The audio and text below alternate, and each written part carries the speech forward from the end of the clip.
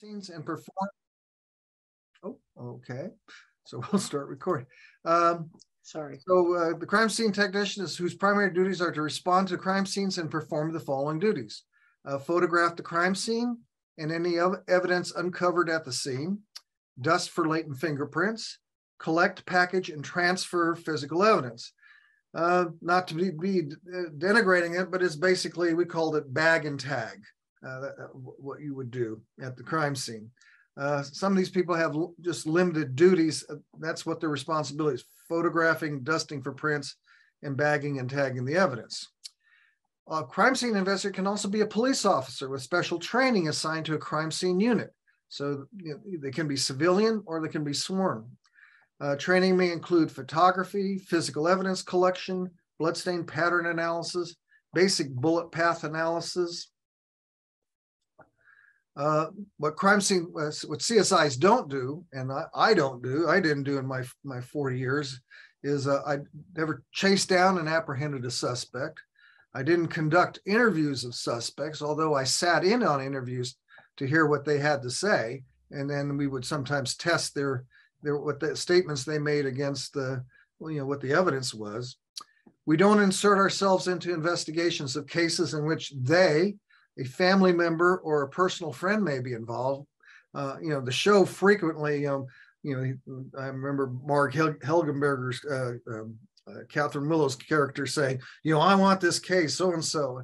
No, that doesn't work that way. That would be a conflict of interest. So you definitely do not, you recuse yourself from any involvement in the case. We don't wear Armani or any other high fashion attire to crime scenes. There's no point wearing a $1,200 suit to an arson fire or a bloody crime scene. So you generally wear, khakis and maybe a polo shirt. Sometimes you cover yourself in Tyvek crime scene gear, but very rarely although I have to admit, very early in my career, we had to wear suit and tie to the crime scene and to the autopsy. But when your tie dips into something that it shouldn't, it's kind of embarrassing.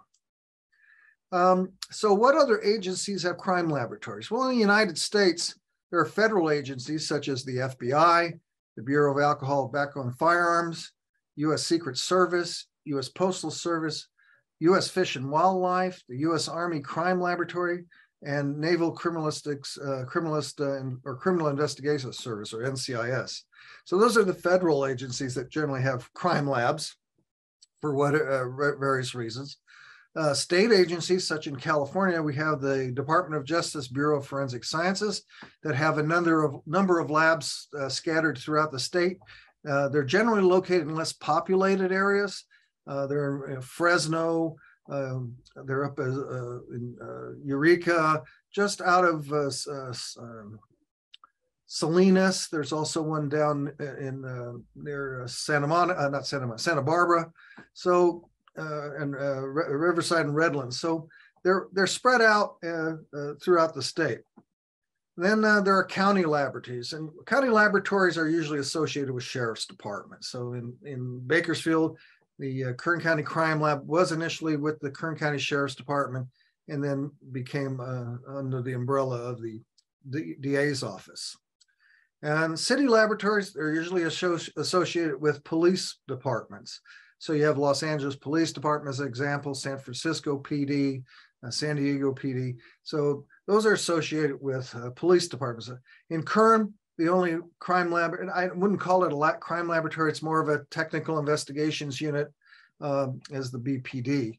The Sheriff's Department usually had contracts with other cities in Kern County to provide, the bag and tag photograph and dusting services, and also would go to autopsy and take photographs. And then if it was a major case, our crime laboratory, either with the sheriff's office or DA's office, would respond and assist as well.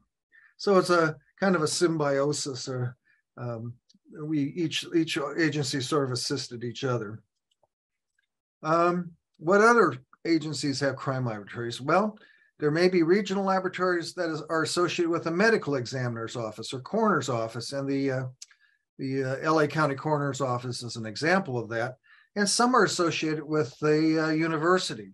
In Florida, for instance, there are some laboratories associated with a university. There are also private laboratories that contract with state, county, or municipal laboratories. Many of those are DNA analysis laboratories, or if it's something special like some kind of audio recording type thing, that's their main bailiwick. So what you're asking, what is a criminalist? So I was hired as a criminalist. A criminalist is a trained scientist that analyzes evidence using scientific methods. They prepare a report on their analysis, and then they testify to their opinion in a court of law. So that's essentially, in a nutshell, what a criminalist is. Education and training. Well, most criminalists have to have a minimum of possessing a bachelor's degree in a natural or physical science, such as chemistry, biochemistry, physics, molecular biology, biological science, or a forensic science. There are some universities that offer forensic science degrees.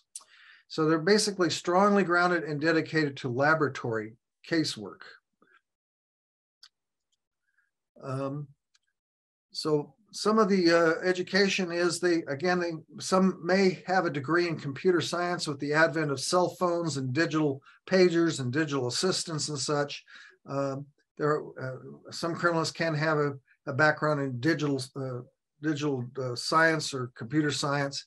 They may have training in Microsoft Net or other network management. So, question is, do all criminals respond to crime scenes? No, they don't, not all. The crime scene response unit is primarily made up of volunteers.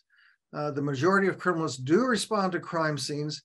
In Kern, they receive a 5% bonus and can receive paid overtime for responding to crime scenes after hours. So in Kern, that would be a pretty busy, that's a pretty lucrative gig if you can get it, because the overtime hours are definitely there, and they're usually long, so it can really supplement your income.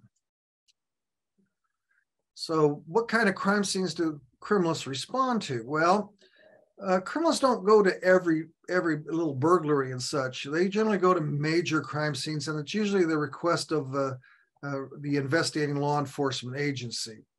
So like BPD and the sheriff's office, the crime scenes are usually complex, or some special process or expertise is needed, such as doing bullet trajectory analysis, bloodstain pattern reconstructions, other physical reconstructions, or using special chemicals to enhance the presence of blood, or identifying semen or other materials. So some criminals, since with their chemistry background, also respond to illegal drug laboratories, and sometimes are called into complex fires or explosion cases. So I mentioned what they do. There's also trace evidence collection, finding traces of hairs, fibers, small particles, gunshot residue, and such. They also, like for instance, at an arson scene, they might use some techniques to identify flammable liquids or explosive residues, or reconstruct an explosion or a fire. And then they were also, like I said, respond to illegal drug laboratories. We call them clandestine labs. So, and the question is does television accurately portray what a criminalist does? Well, yes and no. There's always that gray area. Crime scene dramas such as CSI, Bones, Rizzoli and Isles, NCIS, they often take quite a few liberties. I remember participating or consulting on a case with a writer for CSI. It was about an arson case, and so I gave her the nuts and bolts of arson investigation and the things that would be associated with that, the techniques and methods. And then when the show came on about 2 weeks or 3 weeks later, they called me and said, your episode's going to be on. And then I looked at it, and it wasn't anything like I thought it was. I mean, we had just purchased one of those big screen TVs, and I almost threw my shoe through it because I was just so disgusted. So I talked to my friend David, with the show, and he says, "Oh, well, sorry about that, but you know, the director, you know, he has the final call on what goes on. So it's you know, artistic liberties that they take, or artistic license, I suppose.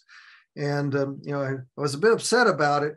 And then he called me back a couple of days. He says, "Oh man," he goes, "you should see the mail we got on that episode. You were right." So I think they started to listen to me, at least on as far as in the Vegas episodes.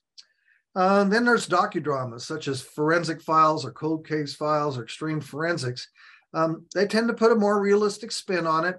Usually they come and spend some time in the laboratory. They set up their little special lighting effects, such as Forensic Files does, and they interview you, and you kind of do a little bit of a reconstruction of what you did.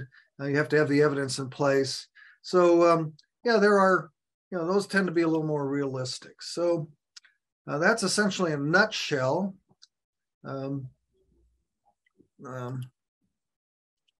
What that's all about. So where are we in terms of time? Well, we had a half an hour. So I thought this evening I'd do something a little different. As I was talking to the people who put this program on, they said, well, you know, the Buena Vista Museum is deals with Kern County history. I said, well, great. I think I have a case that I can put on or describe to you about that has a historical value or historical connection to Kern County. It was an interesting case it was one of the last cases I worked, and I hadn't worked a case quite like it. So I think I'll share that with you this evening. It'll take probably a little bit time to load. What's going on?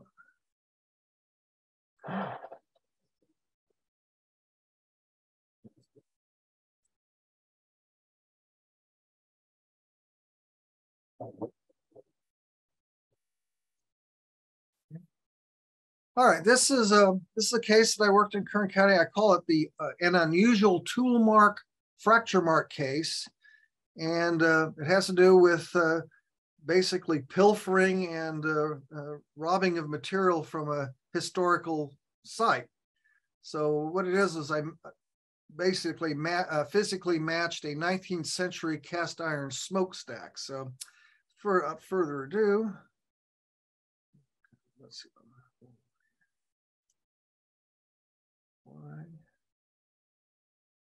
Okay.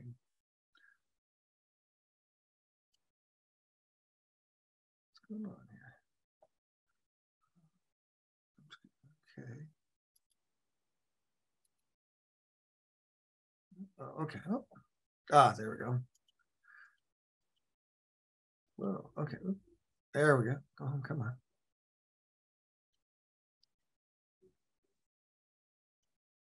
All right, in Kern County, gold mining started around 1851. The mining in this area was of two types. It was lode or quartz mining, which is lode mean you basically dig a hole in the ground and you start looking for gold, or placer mining, where you set up a sluice box and you run it through in a river or a creek or something and get your gold that way. So the price of gold in the late part of the 19th century to mid 20th century was about $35 to $75 per ounce. And then since World War II, the price of gold was set at about $35 an ounce. And if anybody looks at it, it's kind of fluctuating today, but at some point it's nearly $1,600 an ounce. So having gold can be quite a good investment if you get in early. So the Amelie mine is where we're talking about. It's a mine located in the foothills near Bakersfield, near the old county seat of the former mining town of Havilah. So you can take Highway 58, east, and then you turn off on one of those exits and you go down what they call the Lions Trail. And the little red mark here, I hope I can, let's see, let me do it. Okay. All right. So this little red mark here points out to where the Amelie mine is. So this is the Amelie mine as it probably was in the maybe the late 50s, early 60s. they had a general store and an assay office and such. This is what it looks like pretty much today. There you can see the old general store assay office. You can see the where they did the ore processing, the rock smashing, or whatever you call it, crushing, ore crushing there. There's some other outbuildings. It's now under the control of the Bureau of Land Management. So that's why they contacted me. Here's just some of the outbuildings there that are located. Some of them are half painted, kind of an odd kind of thing. They're abandoned. There's a rock house with a chimney with the tin roofing. Another outbuilding, possibly bunk room. And it just set up, in the hills there. You can see it just off the road when you're traveling. So here you got the ore processing area. And the area in question is, there's a boiler here that ran the rock stamper or rock crusher. It was a boiler with a steam engine, steam drive. So that's what ran the system. And that's what was starting to be vandalized, or people were removing material from it. Oh, somebody had a chat there.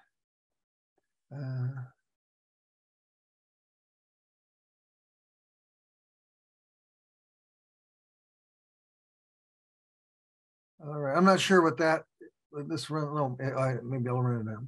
I'll take questions later if you don't mind. And I do remember the spaceship episode. Believe me, that was one I had to consult on. But I'll talk to you later about it.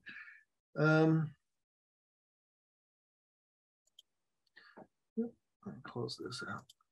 So again, just some views of, people over time have gone and put their graffiti on it, vandalized the site.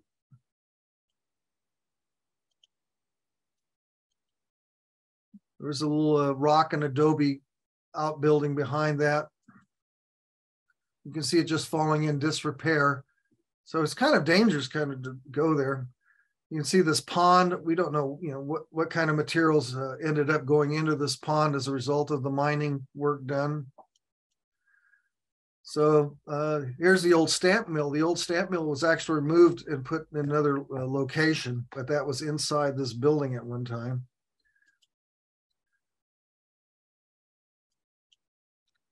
And so this is a top view down, standing up on the hill. And then inside looking down in the ore processing area. And then this is a chute for the dregs of the material that were processed by the mine, crushed rock. And then they had this debris field that just runs all the way down the hill, which you can see all this rock running down. There's the elevator for one of the shafts. It's basically collapsed. But just vertical shafts. So if you're not careful and you're walking around there, you could fall right into this window. And sometimes, and from the smell coming from the shaft, it's, probably some animals fell in it, deer, cattle, whatever else might be. So you could know that something, fell in and never got out. And then there's a horizontal shaft, and it's quite a large shaft. It's almost wide enough to drive a small Jeep through, or into, I should say. So does anybody want to take a tour of a gold mine?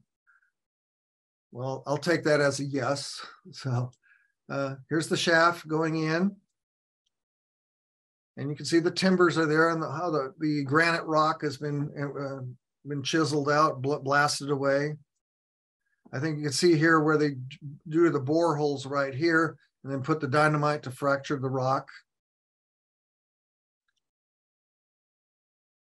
And here's some of this quartz vein material where the gold would be. I don't know if there's any gold in it. And then, of course, the little denizens in there, were in the Bat Cave. And he was in there all by his little lonesome.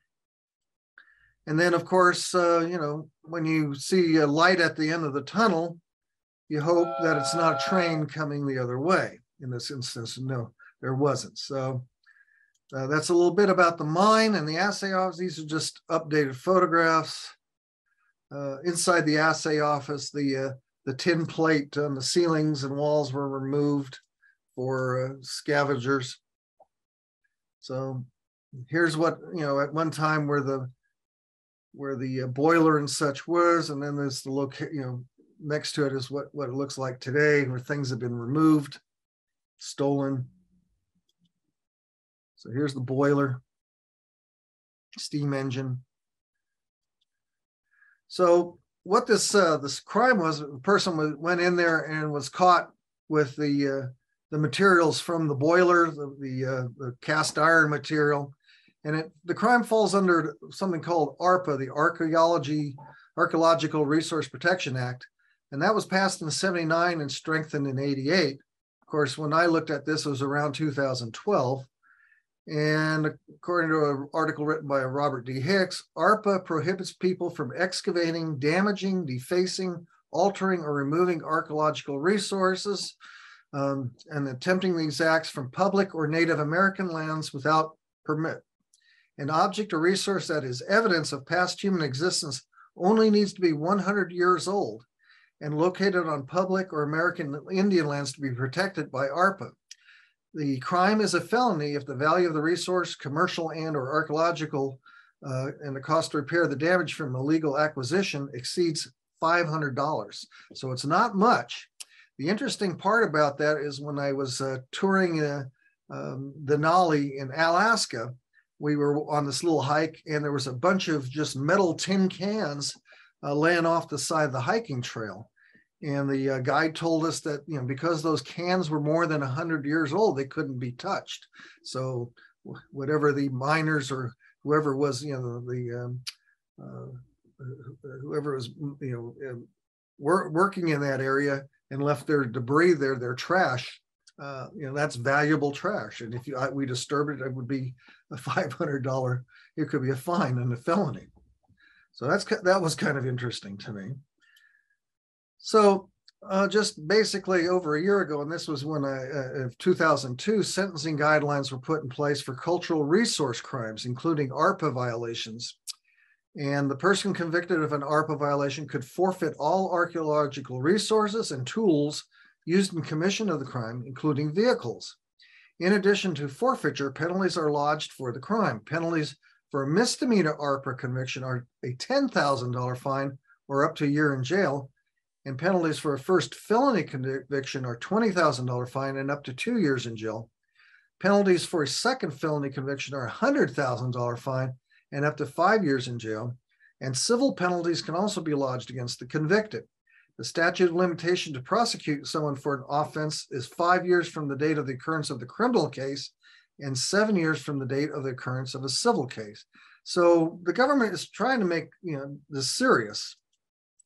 So let's look at our evidence in our case. So this is the picture of the boiler again. This photo was taken in 2009. My case was in 2012.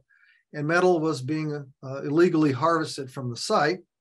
And scrap iron prices at that time were about 15 cents a pound at 100 pounds minimum. So you can make some money. The guy had a car and a trailer. He and his girlfriend went out there with a chop saw and began working on the metal there. So my involvement was that the U.S. Department of Bureau of Land Management, they're trying to keep and preserve the site, but they still lack adequate funding for protection and restoration of these sites. So it's kind of a hard, difficult job for them.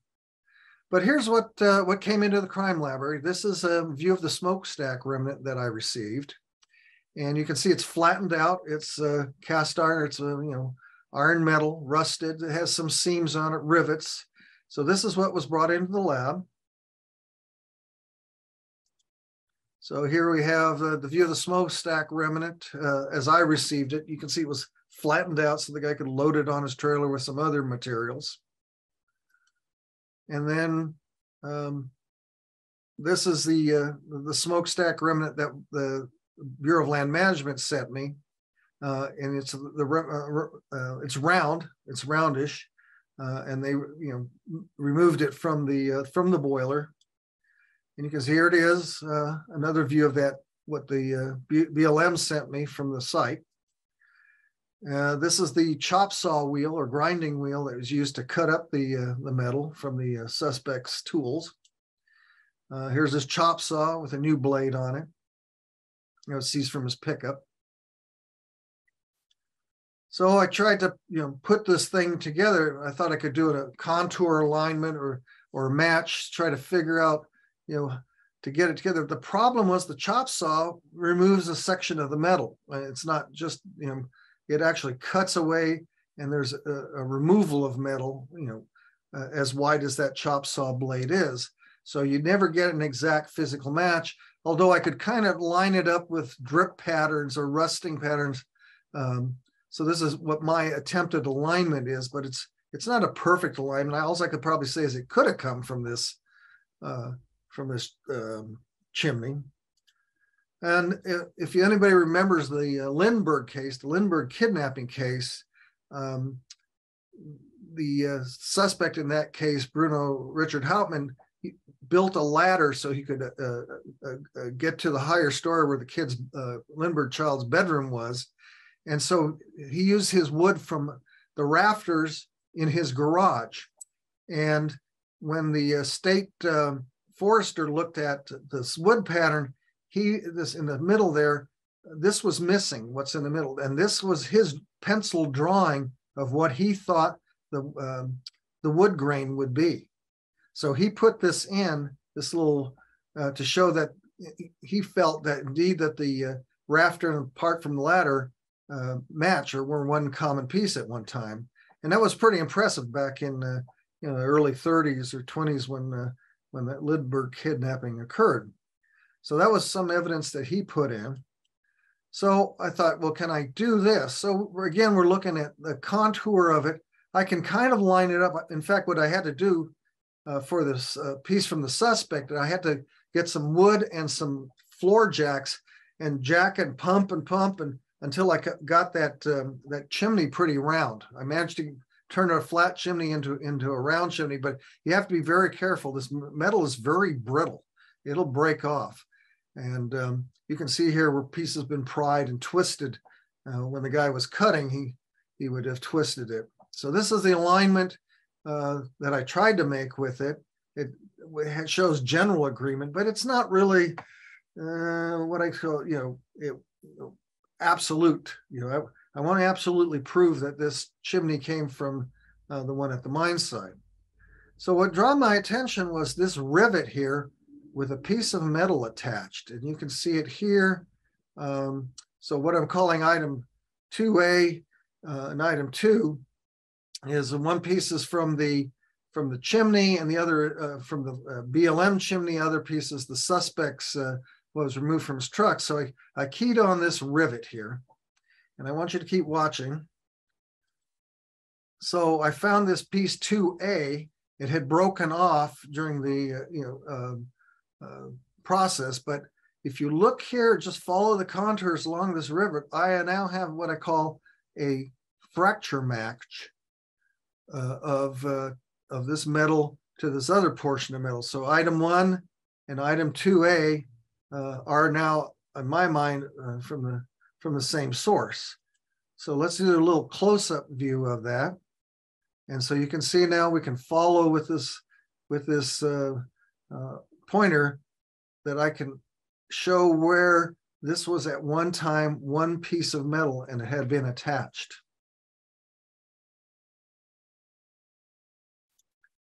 So here's item 1, which is for the suspect's stuff, evidence, and then this is from the mine site, item 2A. A little close-up view. So now we can really follow, this little fracture. It's pretty amazing that I could find that. So it's kind of funny, I think it's ironic, that the resource inside that mine was, I think if he would have spent the time in the mine, he might have gotten, something, an ounce or so for over $1,600 instead of something that paid 15 cents a pound. And so the suspect had in his possession 2 receipts from a scrap yard totaling $900. The money was used to support he and his girlfriend's methamphetamine habit. They were convicted. And then, Kern County is famous for its gold. So this is the largest nugget, 156-ounce gold nugget from the Stinger District in Kern County. So, gold mining in Kern County was and still is to some extent a lucrative activity. So that basically ends it about there. I'm probably going to just answer one question right away. It says, well, Greg, have you ever been on the TV show CSI? Well, I'll let you judge for yourself. You got to watch, don't blink.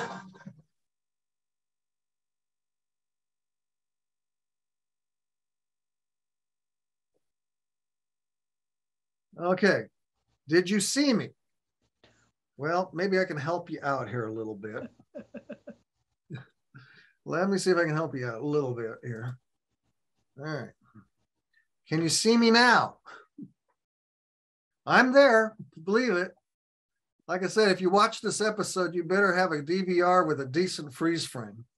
If this doesn't convince you, maybe this will. Right there, the guy in the orange and or yellow and red Hawaiian shirt with the khakis, that's me. So that was an episode they filmed with the CSI guys in Hollywood solving a crime. So anyway, that's my experiences. I hope you enjoyed watching and listening. And if you have any questions, I'll be able to take them now. Excellent presentation. Thank you. Thank you. All right. Well, if no one has any other questions, thank you, Mr. Laskowski, for your time today and for sharing your knowledge with us. It was quite exciting, as a matter of fact. The museum would always love to have you back again soon. And before we go, I would just like to mention again to everyone that if you have enjoyed today's event, please consider making a donation at buenavistamuseum.org/donate. Your generosity is what makes events like this possible. Thanks again, everyone, for coming, and please keep an eye out on our website for our next Meet the Expert event and other events like this. Thanks again, everyone. Wait, someone did have a question. They put it on the chat. So okay, if you don't mind, I'll read it. It says, I'll tolerate a limited number of artistic license, but I have limits. The CSI Miami, where the private spaceship with 8 paid passengers in a scheduled week-long orbit had a problem where they decided to kill one of them to save oxygen. The obviously fake stuff was a tsunami of physical violations. I stopped watching it, and several years ago, Miami has been discontinued. So to answer that question, I did have something to do with that episode. I mean, I was surprised when I got the script and the questions because they were primarily they had 2 interests. One is how fast would oxygen disappear out of the spaceship if there was a bullet hole in it. And then the other one was about a bloodstain pattern analysis.